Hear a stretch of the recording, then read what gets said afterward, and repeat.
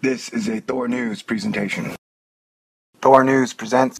Either they don't know, they don't show, or they don't care about what's going on in the celestial neighborhood. Did you know red giants are everywhere? I'm sorry, red dwarfs are everywhere. Red dwarf stars surround us. Red dwarf stars have us surrounded. Are they friend or are they foe? We begin this celestial mystery with a cloak and dagger swagger.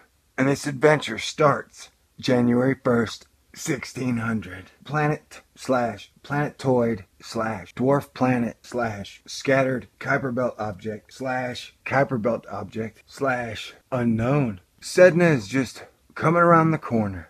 And as you can see by Pluto's orbit, Sedna's orbit is legendary. So in this video, I'm just asking, hey, what are the chances Sedna's a red dwarf star? Now, I think we should talk a little bit about red dwarf stars because brown dwarfs get all the press. When they talk about Nibiru, Hercolubus, Tachi, people are always like brown giant, except you hear the destroyer was red, red Kachina, things of that nature. And NASA and professional science have been kind enough to show us that red dwarf stars are everywhere. Now, the first time Sedna was spotted, I believe, was in 2003. It was 90 astronomical units out when they saw it. By their modern professional calculations of size, distance, brightness, they say it's pretty small. My question is, if it's so small, how did you see it 90 astronomical units out? And what do you think it is that makes it one of the reddest objects in our known solar system? Sedna is the missing link to a whole lot of shit. This subject is for both pure science enthusiasts and total tinfoil hat, kooky crazy, right in the Nibiru, in their underwear taps. Because it's got real science, and it's got real information that can help back up your false science. Because I don't believe in Nibiru. Anywho, this ties in with my favorite, Planet X. And remember, Planet X is anything that's kind of a planet found after Pluto. Right now, my number one Planet X is Sedna. Sedna is a total and complete absolute badass. So much so, it's got a 12,000 year orbit. You can fit like 25 of our solar systems in it, its orbit, and it's the reddest thing in the universe. Sounds like a red dwarf star to me. Or maybe it's a red dwarf gas giant. Who knows? Science and I are working together, much to their chagrin. I'm filling out a better picture of the main star sequencing. Sweet? Excellent. It's raining here, y'all. Makes me romantic and lonely at the same time.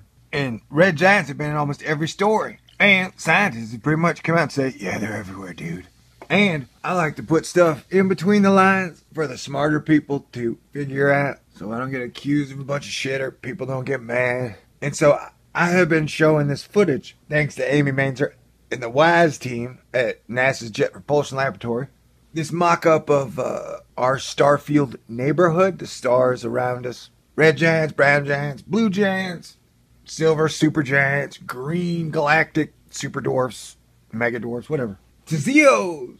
And if you look at it, man, red stars are everywhere. And I have never seen a chart that said so much with so few words as this one in all my time of doing Thor News. This was the game changer. Look, so man, if you want to believe in Hercolubus, do the Hercolubus.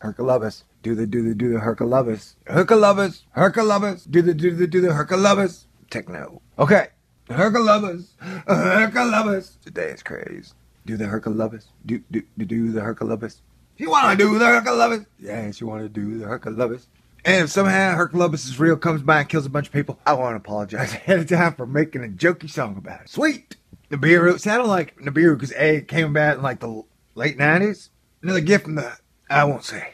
Anyway. Misinformation. Controlled opposition. Just a stupid thing. Spread as rapidly as the name of the beast for that one asteroid. Anyway, so, you know, they talk about like the blue Kachina, red Kachina. It's a red giant. Red dwarf. They call them giants if they're not near us. They call them dwarves if they're near us. That's cute. You're so cute, Science. You're so cute. So I'm saying, yeah, if you see a red giant, give me a call. Ask her if she's single. Okay. Red giants. Ready to break. Sedna. And Sedna's so badass, it even just got a brand new dancing partner from like another 10,000 light years away. They're both like, hey, I'll meet you here, dude. And they're like, okay. They're a cool duo. Goodness gracious, great balls of fire. My favorite candidate for Planet X. Planetoid, dwarf planet, second sun, Sedna.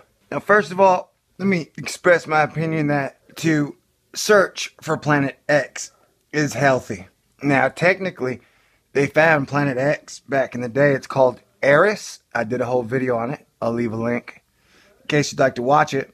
They announced it as the 10th planet for a while, and then instead decided to demote Pluto instead of having 18 planetoids. Long story. So second of all, you know, if any idiot is out there like, man, all you Planet Xers are stupid people. You're just crazy creepos. Well,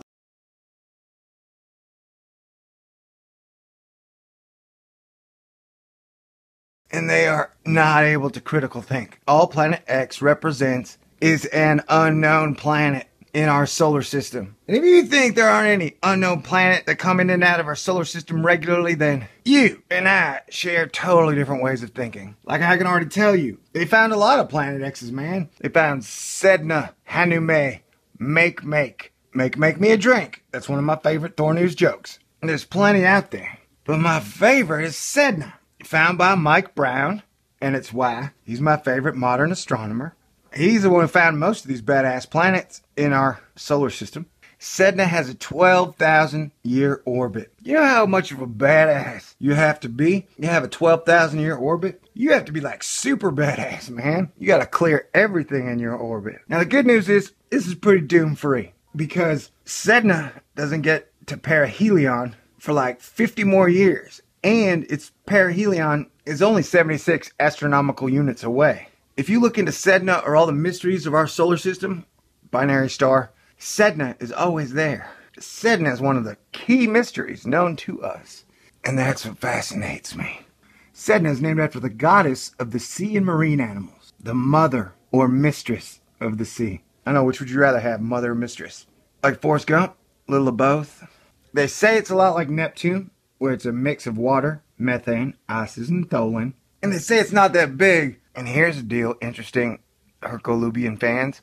It's one of the reddest objects known to mankind. That's kind of neat, right? Red is always a symbol of happy. It is one of the most distant objects known in our solar system, not counting long period and hyperbolic comets. And many people have speculated on how it got its orbit. It has been declared the first known member of the inner Oort cloud. Now, some people have said that it was tugged into its orbit by a passing star, or it was within Earth's birth cluster. But man, they seem to use that tugged into orbit by a passing star for everything. And so like with Comet Ison, they were like, yeah, it was probably dislodged by a passing star. It's like, yeah, well, which star was passing by, man? Why can't you ever tell me which this hitchhiking star was? I'd like to know. I like to know dumb shit like that. Crap, did I say shit on Christmas? I'm in trouble. And now I'm just riffing on Red Giants. Somewhere over the rainbow, come what